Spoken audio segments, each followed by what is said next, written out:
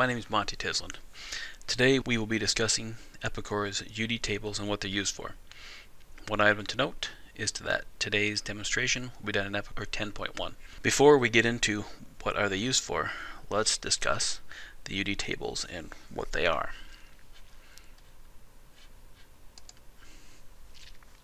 In Epicor 10.1, there are 62 UD tables.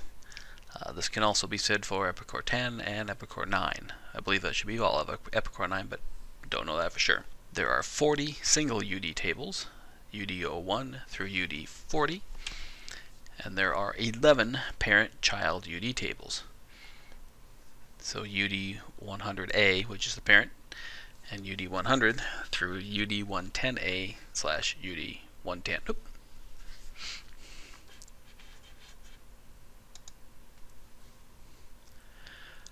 Let's talk about the table structures. All of the UD tables have the following key table features, or I should say fields. Let's talk about the table structure. All of the UD tables have the following fields in them. And they start with the company field, which is an nvarchar 8.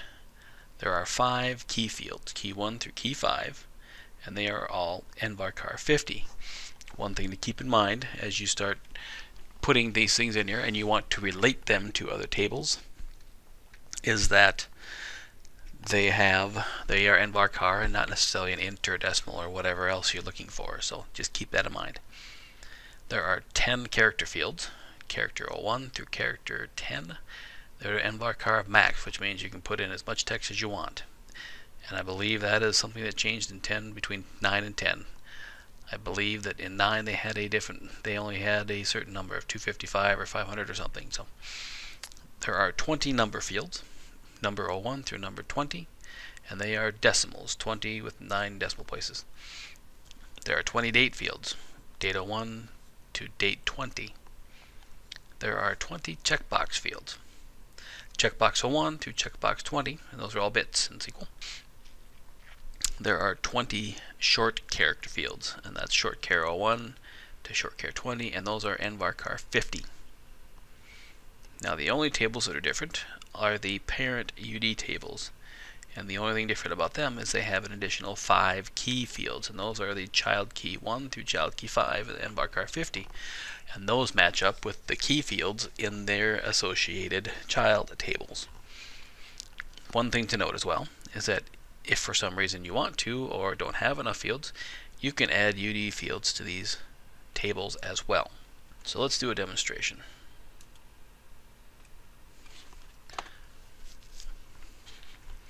One thing too, before we go too far here, is in these UD fields, or per se in any of them, if you create a UD field and you want to have it so that you can do a right-click context menu, you can do it in 2 different ways. First off, we'll go to the extended UD table maintenance.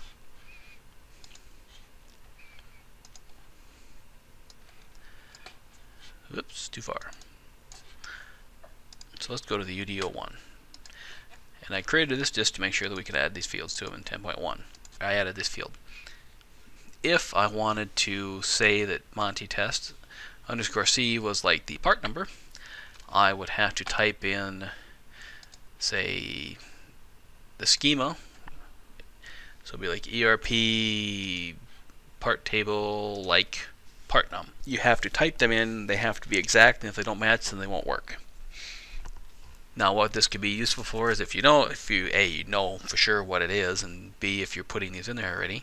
The downside to this is that if I would have put this in this field right now, I would have to regenerate the data model in order for this to be available to me to use. The other option is to use the extended properties, and then let's select the same one. I'm going to go grab this one again. If I do this in here, there's a different way I can do this. See, now here's the like. I can say, hey, I want it via the part. I'm going to grab the part. I'm going to say it is like the part part num.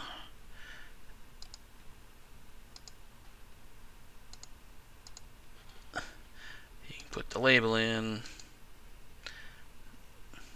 make sure that it's linked to that particular one, and then I can hit save. If I were to hit save on this, then it would immediately be available, and as soon as I close the form and open it back up again, it should be available. We should be able to right click and say, hey, the part number is like this. If I right click in there, then it should pop up the context menu for the part tracker and the other associated items. I'm not going to save that right now, but just keep that in mind. That's what's going forward. Now, what do we have to do in order to use the UD forms? And the UD forms are associated with the UD tables. So what we need to do is go into menu maintenance,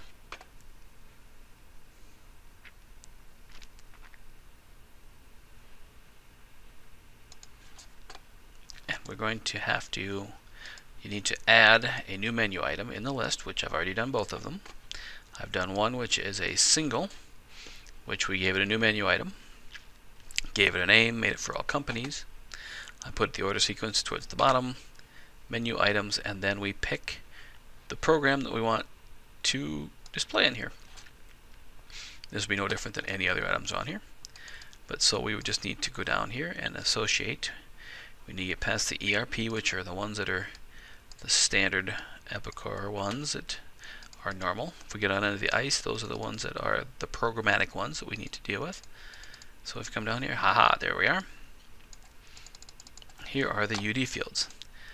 UD01 is associated with UD01 table, and UD09 is obviously associated with UD10 or UD09.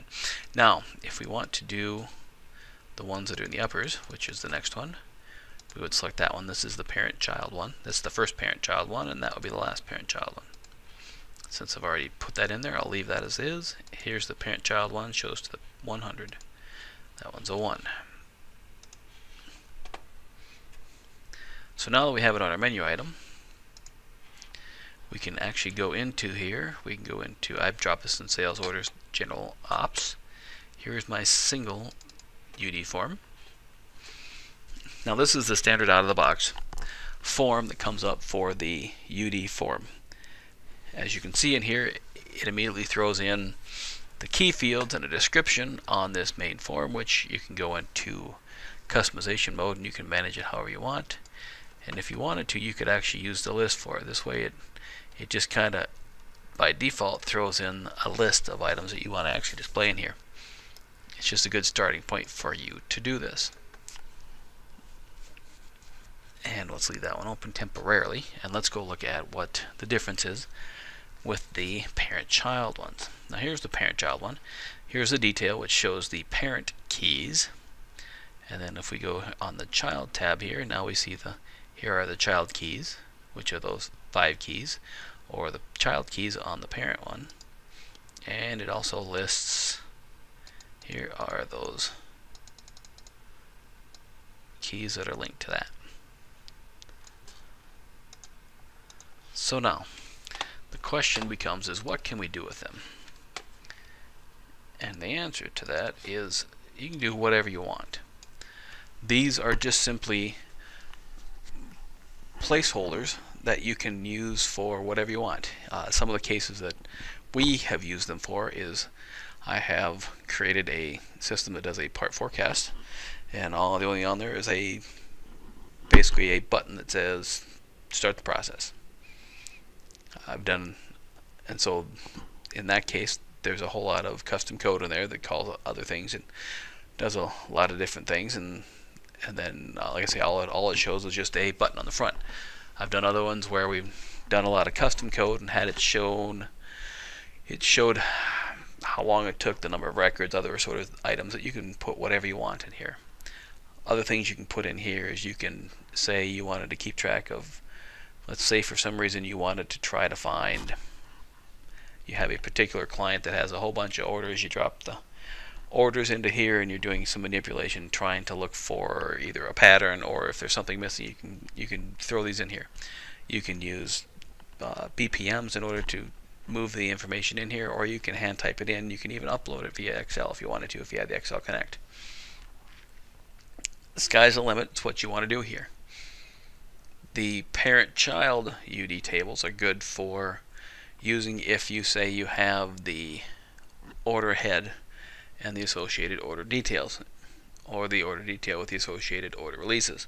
It gives you a one level of automatically linked together so that you can put them in place and not have to worry about, okay, now I have to use UD01 and UD02 and I have to link them somehow, and how do I link them, and all sorts of other things. So they're useful in that matter. But the whole point with this is that this is just simply a sandbox or playground, whatever term you want, in order for you to do whatever you need to do for custom fields. If there's a particular custom field where, say, you wanted someone to log in a particular how many hours they played softball, who knows. You can put whatever you want in there. This is, again, it's just a playground that you put in here. If you can have multiple things that actually use this UD01 form if you want. You just have different customizations. If it's going to need to use a database, you would only want one per, use the same form for that. If you want to have one to say, here's the catch-all, we're not storing any of the data, we're just using it to get information so that we can, hey, maybe we're going to print a label out with it. You can use this as well, where you put all the information in and then pop, you push print and it prints it right out. You're not storing any information. Then you can have a multitude of customizations that use the same form, but they never really touch the data. And that in a nutshell is kind of what these UD fields are for. They're just here so that you can, if there are external things you need to do or side things you need to do, it gives you a mechanism to do so without having to create a side custom software package to run. You can still run them from within Epicor. So with that, I thank you very much for your time, and you have a good day.